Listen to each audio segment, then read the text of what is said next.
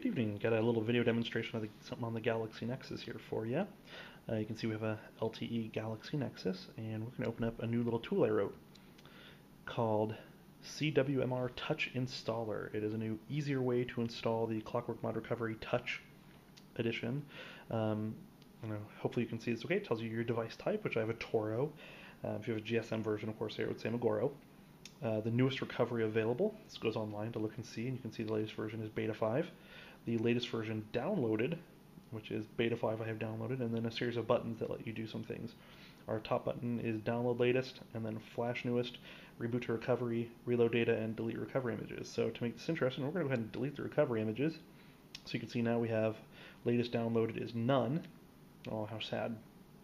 So we're going to go ahead and hit download latest, and give it a moment here, and you'll see it starts counting up there.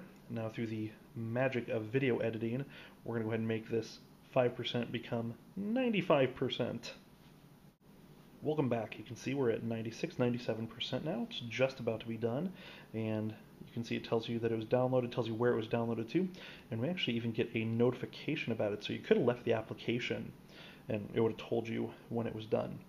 But so now that it is done downloading, you can see we're back to saying that we have the latest version is Beta 5, and we can actually just click Flash Newest here. Been granted super user permissions and recovery written.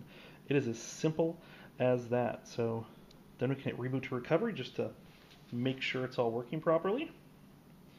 And sometimes super user throws that little error when the reboot's thrown. It's okay.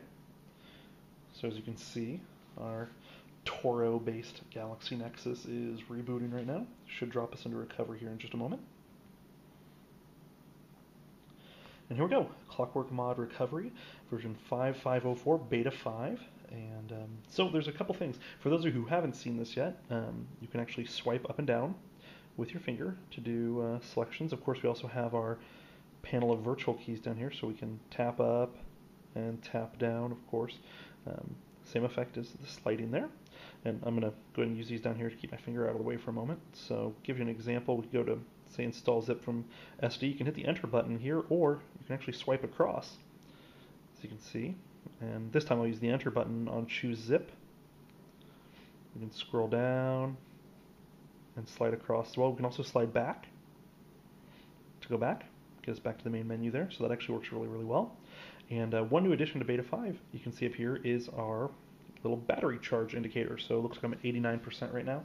This gets down to 20% or lower. It does change to a red color to kind of warn you, just so you want to be, if you're at 2% battery charge, maybe not the best time to be installing a ROM or flashing radios or something like that. So yeah, there it is. You got the Clockwork Mod Recovery Touch Beta 5 recovery here, as well as the new installer to make installing a little bit faster and simpler for people who maybe don't have access to fast boot, or heck, maybe you're just lazy like I am and you want to do it really easily and quickly. So yeah, those are both up on the market, and of course the images are on Google Plus and rootzwiki as well. Hope you enjoy it. Thanks.